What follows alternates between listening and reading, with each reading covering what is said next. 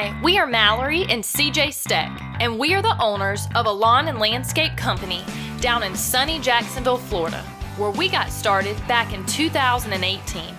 We've got an awesome crew, amazing views, and of course, plenty of work to be done every single day.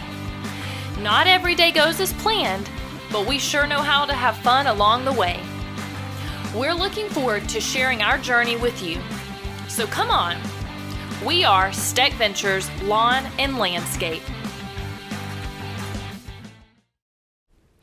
Hi guys, Mallory here with Steck Ventures Lawn and Landscape. Today I'm going to show you guys how I do some of my basic landscaping sketches. As you can see, I go ahead and get my palette clear. I shade over any obstacle that might be in my way, and I define the bed space. So here you see me just shading in some grass where a little bit of brown spot was, so that I just know the defined bed space versus the defined grass space. And I'm going to go ahead and start drawing in an oak leaf holly here. She wanted a topiary on either side of the doorway, and I thought this was a good choice for her.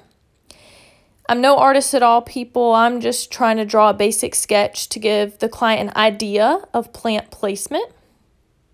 And now that I'm done with that, I want to go ahead and get the mulch put in here. The client requested black mulch, so I'm just going to shade with some black to get our base layer down so that I can draw the rest of the plants on top of it.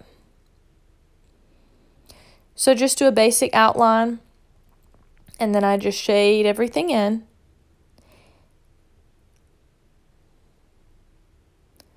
Sorry about the shaky camera work, guys. Alright, and after I finish shading in, I'm going to go ahead and start with my plant selection. And one plant I know that this client requested was Loropetalum burgundy. So I'm going to go ahead and sketch some of those in. Now the client didn't want anything lined up directly against the house. She wanted things kind of spaced out, kind of a somewhat airy scape, with nothing in perfect lines. So that's why you see me kind of scattering the plants around. In this one, a lot of times I do line things up against the house, but for this one I did things just a little bit different. So you can see I'm working on placing the Loropetalum trunks here, and then I'm going to use just kind of a pinky purpley color to try to draw the leaves. It's definitely not a direct match to what the color of Loropetalum exactly are, but you've just got to use what you can, and these are the colors that I have to work with. So I'm just filling those in here. And then next, I'm going to draw in some sunshine ligustrums. The client wanted a few of those as well. And as you can see, I'm working with odd numbers. That's always important to do kind of a rule of odds. It just really is more appealing to the eye. So as best you can, try not to use even numbers when planting. Odd numbers, for some reason, is just more visually appealing. So I'm getting those sunshine ligustrums put in here. And next, you see him pointing to the crotons over at the neighbor's house. Our homeowner really liked those, and so we're going to use some of those in her design as well. So I'm going to go ahead and get those drawn in here. I'm going to use Petra crotons for this one. Just getting those drawn in, so probably going to do about 5 of those.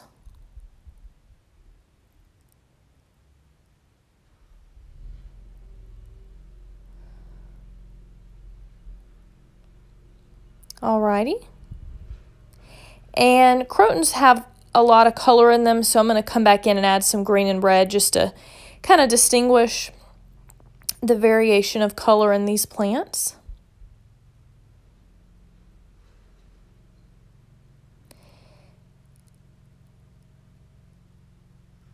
There we go.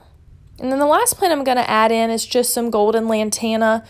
Beautiful plant, really easy to manage because they're little to no care. They require a little bit of trimming every now and then, but other than that, they're super easy to maintain. So I'm just going to get some green stems going, and then I'll do the yellow buds.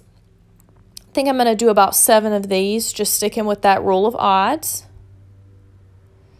And I think the yellow will look really nice since we've already got the sunshine ligustrums with some yellow, the crotons with some yellow. I really like to stick with kind of not too matchy-matchy, but a good color theme.